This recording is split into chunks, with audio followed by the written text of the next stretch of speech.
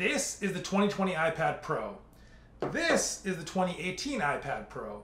You'd be forgiven for not being able to tell them apart because they look pretty much identical, other than the fact this is an 11-inch model and this is a 12.9-inch model. What does give it away, however, is when you flip them over, you'll see that the new model has a square camera bump.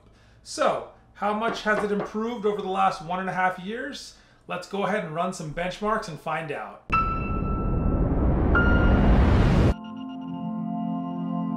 First, the specs. The 2018 iPad Pro has the A12X Bionic chip and 4 GB of RAM. You were able to get 6 GB of RAM, but only if you got the 1 TB model. And obviously this is the larger 12.9-inch model. For the 2020 iPad Pro, this is the smaller 11-inch model, and it comes equipped with the A12Z Bionic chip, 6 GB of RAM, as all 2020 iPads do, an improved camera system on back, and a brand new LiDAR scanner. If you're wondering what a LiDAR scanner is, it stands for light detection and ranging. And here it will likely be used for some augmented reality applications.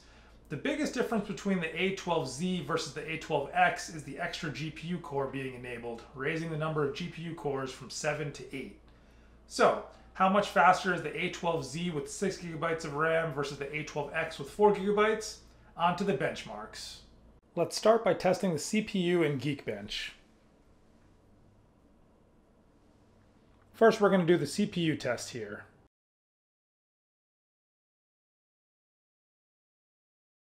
The CPU test just finished up, and as you can see, the scores are very, very close, probably not statistically significant in their difference.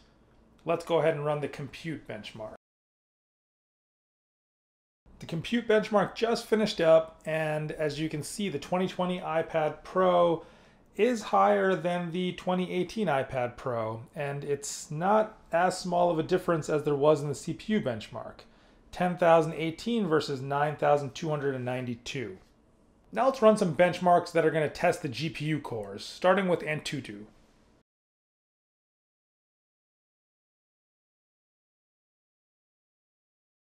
Antutu just finished up, and as you can see, the 2020 iPad Pro handily took the lead here with a significantly higher score of 758,674 versus 681,630. Let's do some 3D Mark testing, starting with Ice Storm. And this test just finished, and it says maxed out. It didn't really give me a score on either one, which hasn't happened to me before. So we'll take it for what it is. They both did excellent. Let's do Slingshot. A bit of a hiccup there. Both iPads actually crashed during the Slingshot test. So we're going to try again. Okay, so it looks like the app crashed again, and I can't seem to get it to work, so we're going to just go with what we have. So there you have it. Both the 2020 iPad Pro and the 2018 iPad Pro are super fast. CPU-wise, they're pretty much the same. GPU-wise, with the extra core enabled in the 2020 model, it does edge out the 2018 slightly, but it's not something that you're going to notice in day-to-day use. At least I didn't. It did get higher scores in Antutu and probably would have in 3D Mark had the test finished, but not something really significant, I don't think.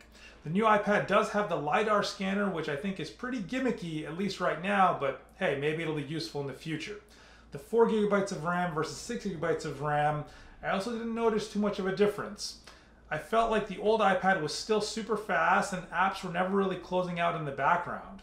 So if you've got a 2018 iPad Pro and you were feeling bad about the new one coming out, don't.